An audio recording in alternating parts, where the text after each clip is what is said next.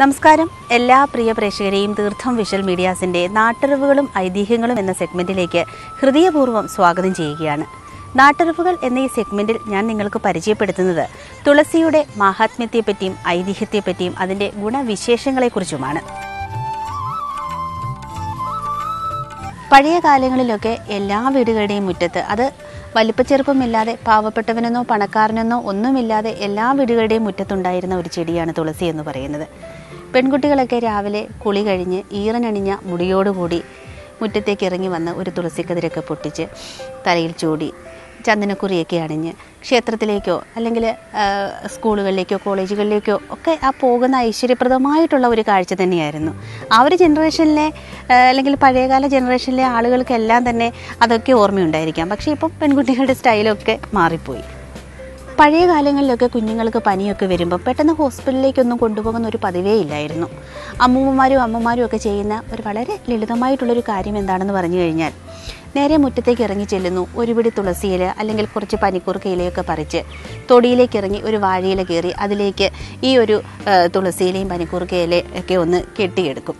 അതിനുശേഷം ചെയ്യുന്ന ഒരു പ്രധാനപ്പെട്ട കാര്യം എന്ന് പറഞ്ഞു കഴിഞ്ഞാൽ, ഇന്നത്തെ പോലെ പഴയ കാലത്ത് ഇൻഡക്ഷൻ കുക്കറോ അല്ലെങ്കിൽ ഗ്യാസ് അടുപ്പോ ഒന്നുമില്ലായിരുന്നു. വിറകടുപ്പായിരുന്നു എല്ലാവരുടെയും വീട്ടിലും. അപ്പോൾ വിറകടുപ്പിൻ്റെ ഒരു പ്രത്യേകത എന്ന് പറഞ്ഞു കഴിഞ്ഞാൽ കത്തിക്കാൻ ഇത്തിരി ബുദ്ധിമുട്ടാണ്. അപ്പോൾ ചെയ്യുന്ന ഒരു പ്രധാനപ്പെട്ട കാര്യം എന്ന് പറയുന്നത്, കനൽ ഇങ്ങനെ അണയാണ്ട് ഇങ്ങനെ അടുപ്പിൽ സൂക്ഷിച്ചു വയ്ക്കും. അപ്പോൾ ഏത് സമയത്ത് വേണമെങ്കിലും എന്താവശ്യത്തിനും ഈ കനലൊന്ന് ഊതിക്കഴിഞ്ഞാൽ കത്തിച്ചെടുക്കാൻ വളരെ എളുപ്പമാണ്.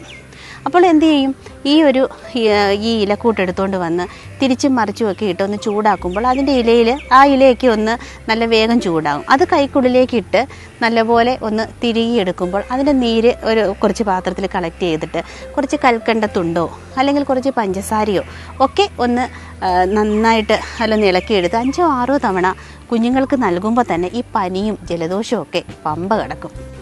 അപ്പോൾ ഇങ്ങനെയൊക്കെയുള്ള ഈ തുളസിയുടെ മാഹാത്മ്യത്തെപ്പറ്റിയും അതിൻ്റെ ഗുണവിശേഷങ്ങളും ഒക്കെയാണ് ഇന്ന് ഞാൻ നിങ്ങളോട് ഷെയർ ചെയ്യാൻ പോകുന്നത്. തുളസിയെ വിശുദ്ധിയുടെ പ്രതീകമായാണ് പുരാണങ്ങളിൽ പരാമർശിക്കപ്പെടുന്നത്. തൃത്താവ് എന്നും പേരുള്ള തുളസിയുടെ നൈർമല്യം മഹനീയമാണ്. തുളസി നിൽക്കുന്ന സ്ഥലം പോലും പവിത്രത അർഹിക്കുന്നു. ദേവി ഭാഗവതത്തിൽ വരെ തുളസിയുടെ പവിത്രത ആലേഖനം ചെയ്യപ്പെട്ടിരിക്കുന്നു.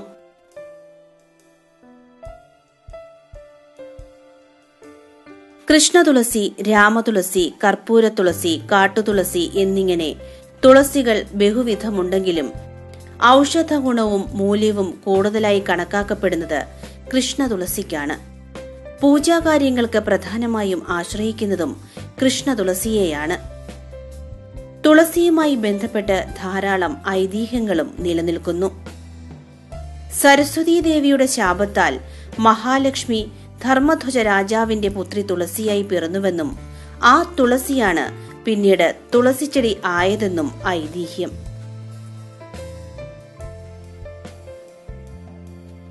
വൃശ്ചിക പൗർണമിയാണ് തുളസിയുടെ ജന്മദിനം.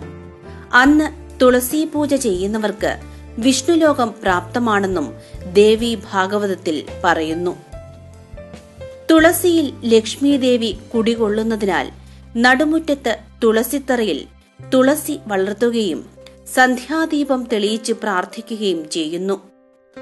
തുളസി വളരുന്നിടത്ത് ഐശ്വര്യം കുടികൊള്ളുന്നു എന്നാണ് വിശ്വാസം. പഴയ കാലങ്ങളിൽ ത്രിസന്ധ്യാനേരങ്ങളിൽ മുത്തശ്ശിമാർ 2 ഇതൾ തുളസി ഇറുത്തെടുത്ത് ഭഗവാന് സമർപ്പിച്ച് രാമനാമം ഉരുവിടുമ്പോൾ 100 അമ്പലങ്ങളിൽ പോയ പുണ്യത്തിന് സമമായിരുന്നു. കാരണം തുളസിയിലയിൽ ലക്ഷ്മിയുടെ അംശം കുടികൊള്ളുന്നുവെന്നാണല്ലോ വിശ്വാസം. നാം തുളസിയില ഇറുത്തെടുത്ത് ഭഗവാന് സമർപ്പിക്കുമ്പോൾ ലക്ഷ്മിയുടെ അംശം ഭഗവാനിൽ എത്തപ്പെടുന്നു. അതിന് കാരണഭൂതരായ നമ്മിൽ ലക്ഷ്മീദേവി അനുഗ്രഹവർഷം ചൊരിയുകയും ആ ഗൃഹത്തിൽ ലക്ഷ്മീദേവി കുടികൊള്ളുകയും ഐശ്വര്യം പ്രദാനം ചെയ്യുകയും ചെയ്യുന്നു. സന്ധ്യ കഴിഞ്ഞ ശേഷവും ദ്വാദശി നാളിലും തുളസീദളം ഇറുക്കരുത് എന്നും രജസ്വലകളായ സ്ത്രീകൾ തുളസിയെ സ്പർശിക്കരുത് എന്നും പറയപ്പെടുന്നു.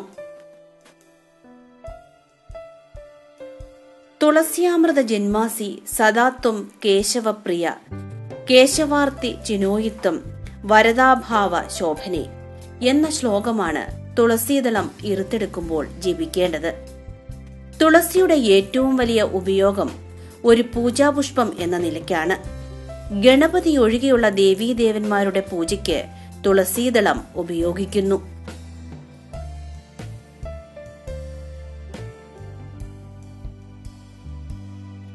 ഇറുത്തെടുത്ത തുളസീദളം 1 വർഷം വരെ പൂജയ്ക്കായി ഉപയോഗപ്പെടുത്താം.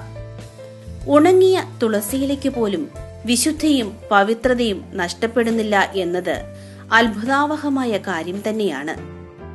തുളസീ വത്സരം ചൈവ വില്ലുപത്രം തദർത്ഥകം തെറ്റി താമര സപ്താസം അന്യപുഷ്പം ദിനേ ദിനേ എന്നാണല്ലോ ഈശ്വര സേവാമൃതത്തിൽ പറഞ്ഞിരിക്കുന്നത്.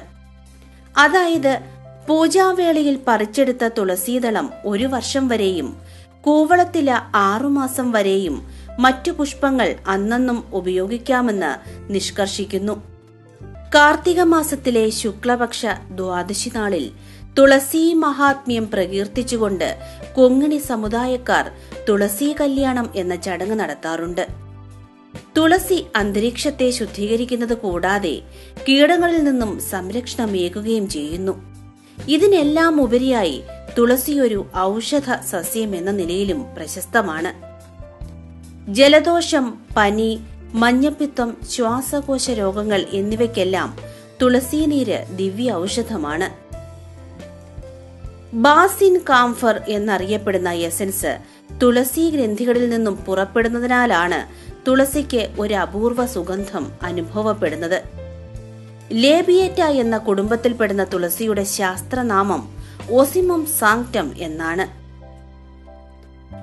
പെറ്റുകിടക്കും കുഞ്ഞിപ്പെണ്ണിന് ഈറ്റുമരുന്നായി തൃത്താവ്, ദ്വാദശി നാളിൽ പൂജയ്ക്കുള്ളൊരു പൂതളമായി കരിന്തുളസി, ഇങ്ങനെയൊക്കെ നാടൻ പാട്ടുകളിൽ വിശേഷിപ്പിക്കുന്ന തുളസിയുടെ മാഹാത്മ്യം നിങ്ങൾക്കേവർക്കും ഇഷ്ടമായി എന്ന് കരുതുകയാണ്.